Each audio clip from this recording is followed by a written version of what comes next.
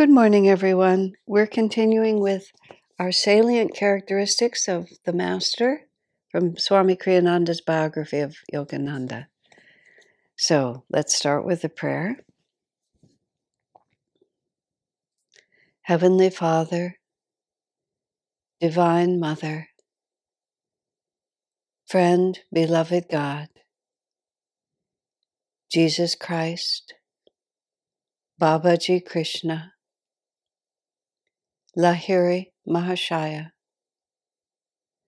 Swami Sri Yukteswar, Beloved Master, Paramahansa Yogananda, Saints of all religions, humbly we bow to all. Bless us that we feel your presence. Awaken us from the confusion of Maya, that we may see the clear light of your guiding wisdom. We are your children. Bless us and guide us and bring us home to thee. Om Peace. Amen.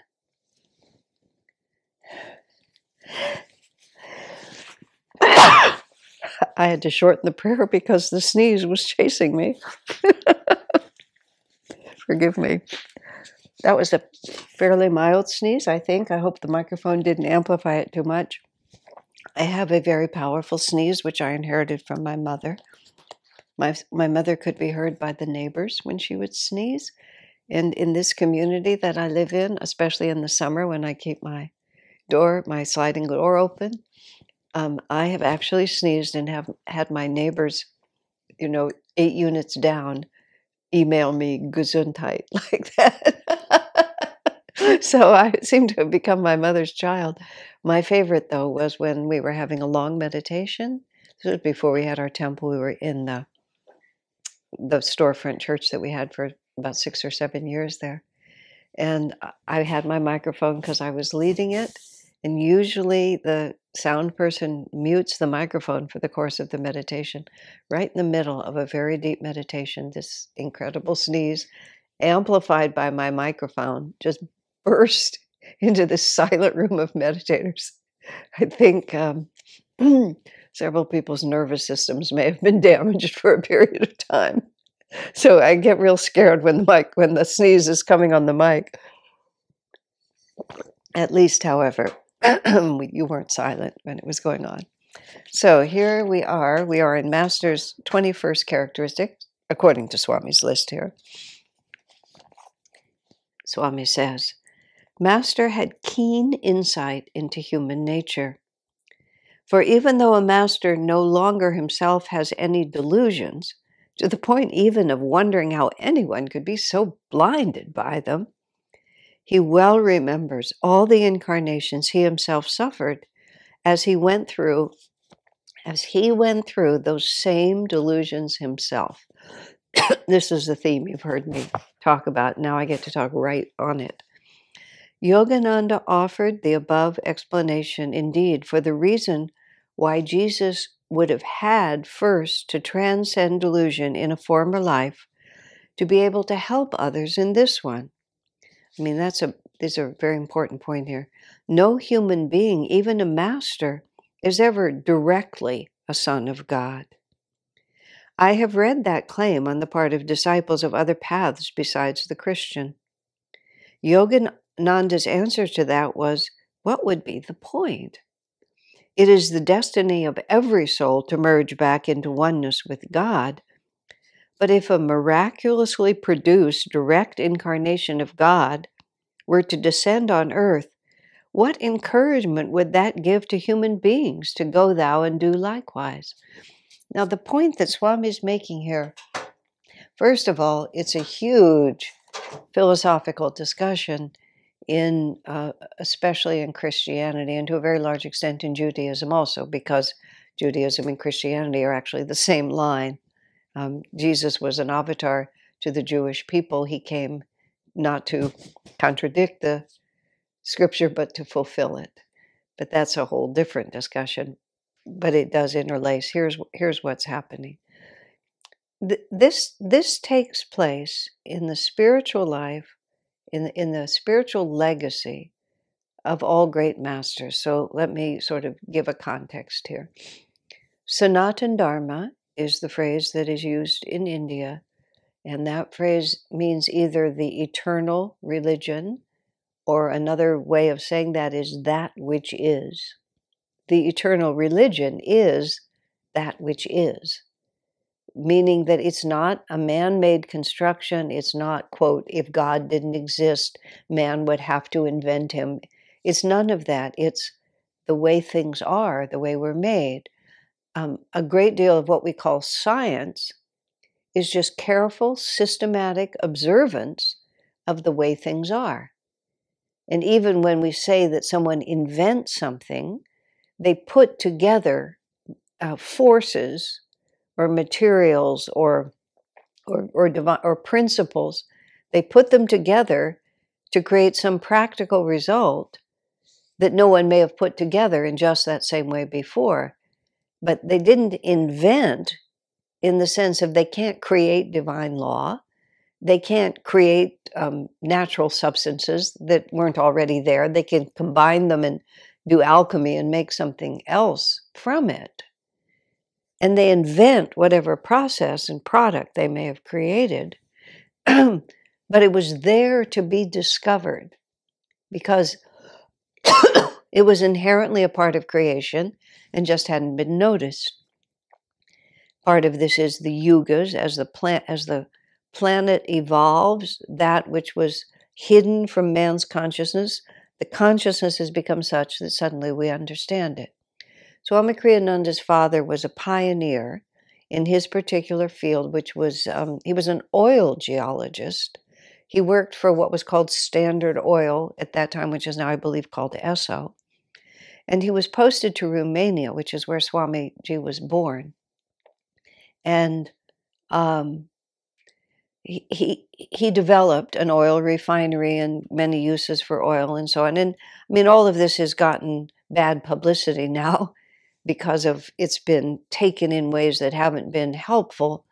But this revolution of a new kind of energy, other than just the physical body of man and animals, is part of a rising yuga, that we get more refined in the way we can do things. I mean, my very conversation with you at this moment is because many brilliant thinkers discovered and invented ways for us to communicate across time and space, which is what we're doing. And yes, as the yugas grow, some inventions are put to negative use and some are put to positive use. There is negative consequences, but that doesn't mean the fundamental direction is not upward and God-inspired. In Romania, oil had been just bubbling out of the ground as long as anybody knew. But nobody knew until, the 1900s what could be done with that. So he came in and helped the whole country and the whole world figure out what could be done with that which had been bubbling out of the earth the whole time. So Sanatan Dharma, so let me go through with this. So it's you speak of the oil there, and the oil is just that which is. And it has certain properties, which with the right understanding can be put to certain uses because it's that which is. It was just waiting to be understood. It wasn't invented by the person who understood it. It was just waiting to be understood. So when the Indian philosophy, which India has always been the guru of the planet, it is the only continuous civilization on Earth, continuous in the sense that the culture has always been the same. They go back thousands and thousands of years and find evidence of the same yogic practices. The spiritual understanding has always been the same. The country has risen and fallen, but the cultural, spiritual understanding has always been the same. They can verify it thousands and thousands of years ago. Nobody knows how far back. And that's where the phrase Sanatan Dharma comes from, the eternal religion, that which is. And people have revelations. They have a revelation of that which is. They express their revelation in the way that is appropriate for the culture, for the yuga cycle, for the disciples that they've come to help. And that self-realized master comes and speaks about that which is the inevitable destiny of excuse me, of every human being, and how to achieve it. Now, every true religion, every Sanataan Dharma religion, starts with direct revelation of that which is by an individual, even if that individual's name, like Hinduism, does not have a specific founder. It's unique because the culture has been going on so long. But there are countless lineages of the Hindu faith, of Sanatana Dharma. Hindu is actually not an indigenous word. Hindu was imposed by the English because there was a river called the Indus River, and these people lived by the Indus River. They had practices and understandings that were different from the British, so they called what they were doing Hinduism. But the people in India had never called it Hinduism. They had called it Sanatana Dharma. So each one of these masters who comes, and the West and the East differ in this. The Bhagavad Gita says, whenever virtue declines and vice predominates, I, the infinite spirit, take visible human form in order to drive back the darkness and bring in light, to destroy evil and raise dharma again. Dharma means right action which leads to expanded consciousness. So when dharma declines, right actions that lead to expanded consciousness have declined. If you look at the USA today, you would say that dharma is declining because right action that leads to expanded consciousness is not commonly practiced in the popular mainstream visible culture. Simultaneously, avatars have come, including Yogananda, most recently to the US, and Dharma is also rising, like a wonderful, inevitable tide is also rising because adharma, the opposite of Dharma, has also been gaining a foothold. So Dharma now has to rise. Now, when these great masters come, whether it's Buddha or Krishna or Moses, whoever that great master might be, it's his followers, and all avatars in history, mostly. I mean, I'm going to say this. The avatar is almost always male, and I don't know of any example when an avatar was female. An avatar is a fully self-realized being who has no karma of his own, who has completely transcended all delusion. That's what Swami says about Master, and then takes visible form, as the Gita says. The question has obviously been asked, why are there no women avatars? Swami's answer, and he didn't answer it like this is the explanation, but you work backwards from empirical facts. He said an avatar could choose his body at that point. So if there were a benefit, there's no reason why an avatar couldn't be in a female body if that was the avatar's inclination. But Swamiji said, masculine and feminine energy, yin and yang energy, are part of Sanatana Dharma. It's inherent. Yin and yang, two completely equal opposites that make a full circle. And so there's nothing inherent about male or female, meaning inherently better. They're just two aspects. One of the aspects of self-realization is that both yin and yang are completely present in their perfected form within the being. Master was often mistaken for a woman. He had long hair at a time when men did not have long hair, and he often wore it loose and showing.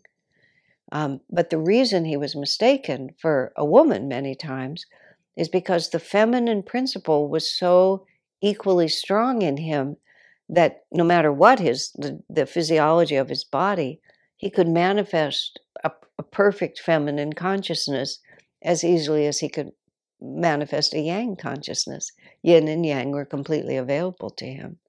So you get into other kinds of subtleties. So, of course, why wouldn't he just be in a female body and be yin and yang?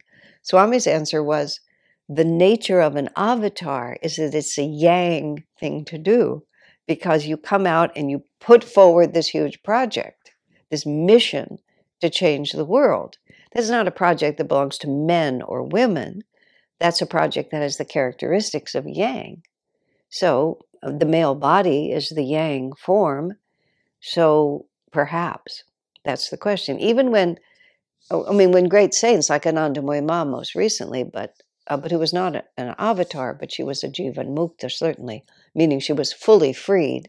This gets into nuances that are beyond the time frame I have. But even her work, she did a very yin mission. A great deal happened around her, but she just sat there. She didn't manage any of it. She called it your ashram, your magazine, your project. She was very, very yin in the way she served. She sat, she radiated.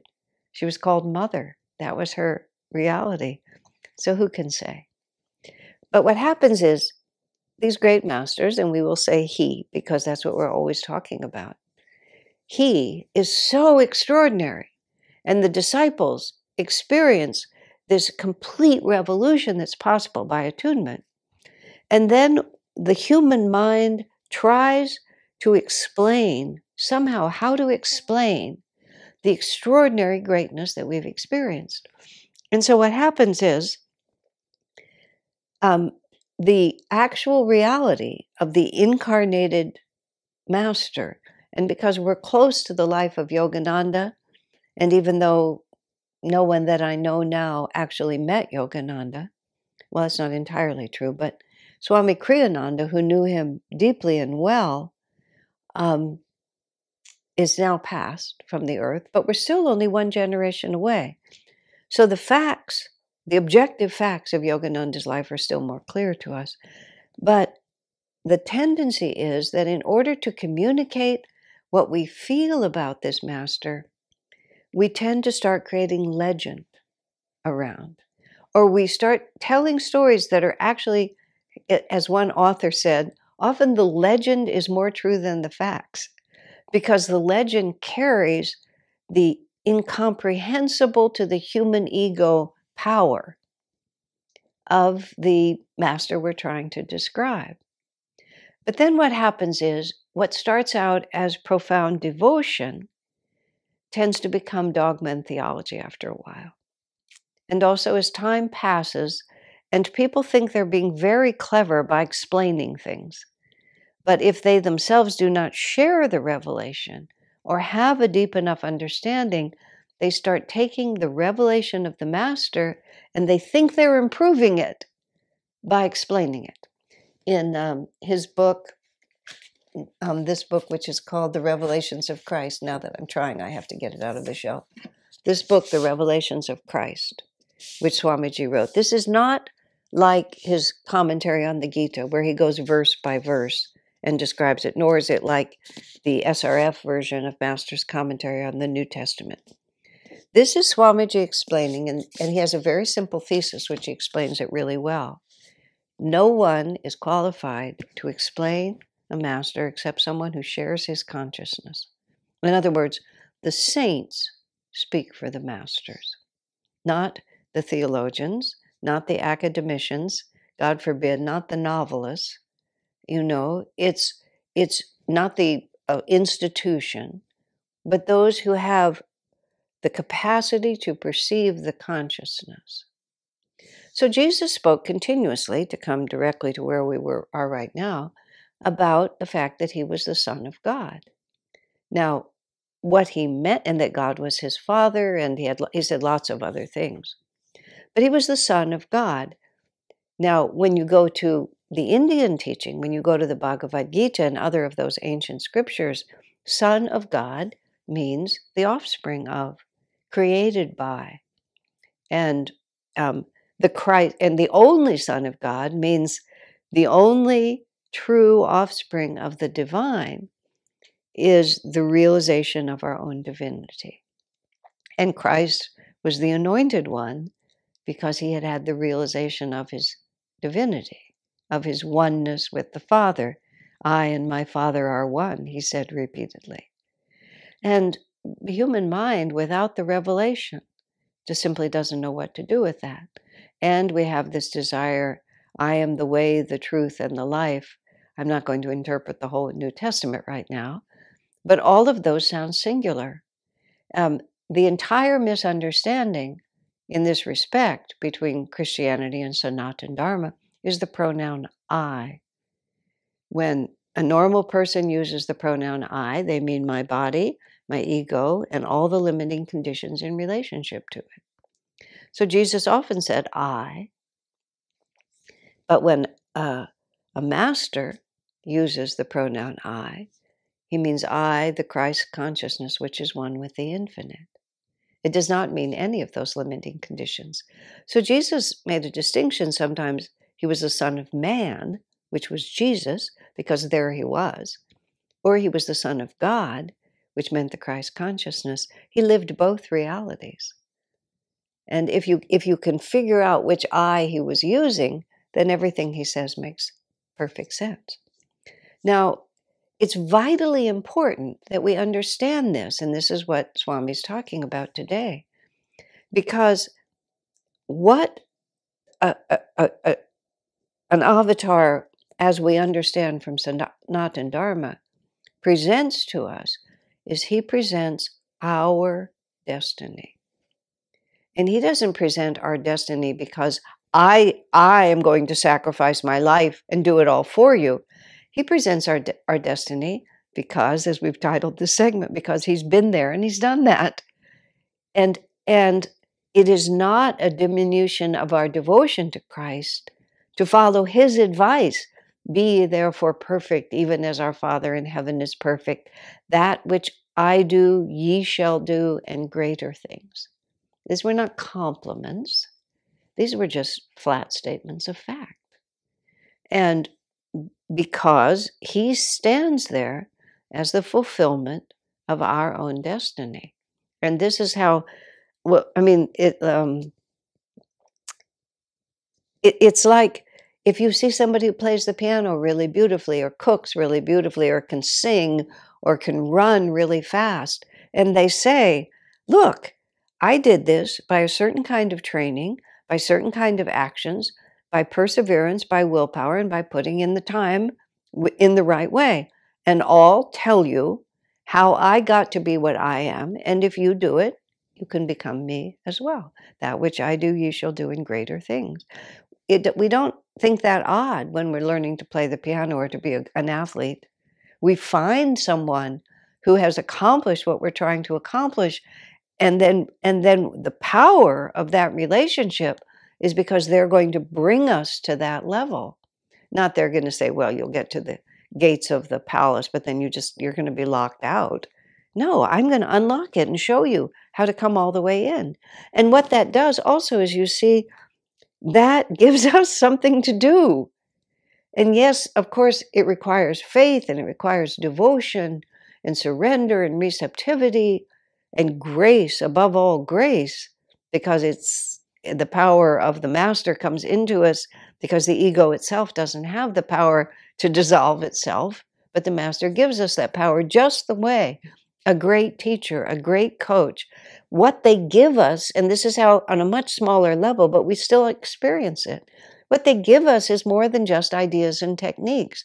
What they transfer to us is also this power to be able to do it, which is why, unfortunately, the word guru has come down into common parlance in a ways that's almost blasphemous.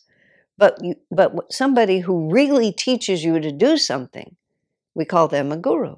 You're an investment guru or a cooking guru, which is an unfortunate use of the word, because the word then loses its divine magnetism. But you understand why people say it, because it says something that mere teacher may not say, or coach may not say. But if we take Jesus and Krishna and Buddha and all of these great avatars and put them in a category that we can never be any part of it, where does that leave us? And what do we do with ourselves? What is the real purpose of the religion? So the religion itself becomes a little confused. That's really the only word. Earlier sessions of these, when I was still working on the money magnetism book, and came to the section on crystal clarity, which is what Swami calls our publishing company. I spent several weeks talking about what is crystal clarity. And right after that description in that book, it says, muddy thoughts and feelings lead to chaos. And what happens, not what has happened, but what does happen. The avatar comes, he brings a pure revelation. He communicates it to his disciples. For a while, that pure revelation remains. And then gradually over time, it sinks into dogma and institution because muddy thoughts and feelings get involved. What did Jesus really mean by be therefore perfect?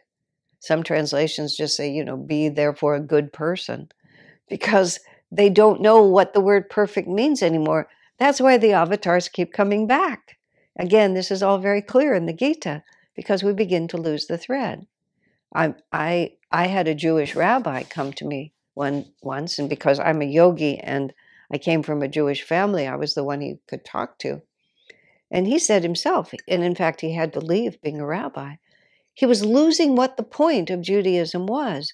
And I talked to him about it. Judaism is Sanataan dharma. It's a true religion. There are threads of Judaism that are pure Sanataan dharma. But he had gotten himself caught in one where the thinking was a little muddy, because they had lost the idea that the purpose of human life is to become perfect as the masters are perfect.